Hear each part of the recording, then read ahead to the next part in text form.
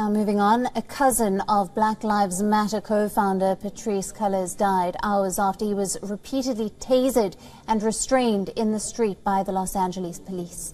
The victim, 31-year-old Keenan Anderson, a teacher and father, he later died in hospital. Video footage of the incident has been released by the Los Angeles Police Department, and it shows Anderson being held down by the officers as he begs for help.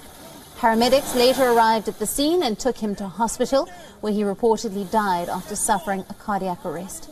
According to police officials, Anderson had committed a felony hit and run in a traffic collision and was trying to flee the scene.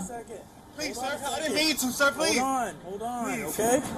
I'm sorry. Mary 156, show me Code 6 on a TC not involved. Please. We're going to be Venice, west of Lincoln.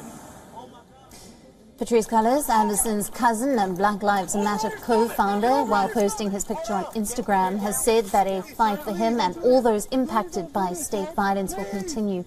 Black Lives Matter is a political and social movement that seeks to highlight racism and discrimination experienced by black people. Its primary concerns are incidents of police brutality and racially motivated violence against black people.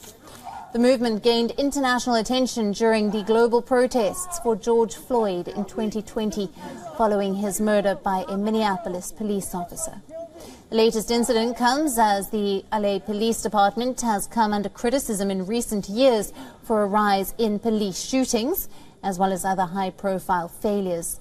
Last week, 3 black and brown men lost their lives after having an encounter with the department. LA Police Chief has raised concerns over the deaths and has said that all of these 3 deaths are currently under investigation.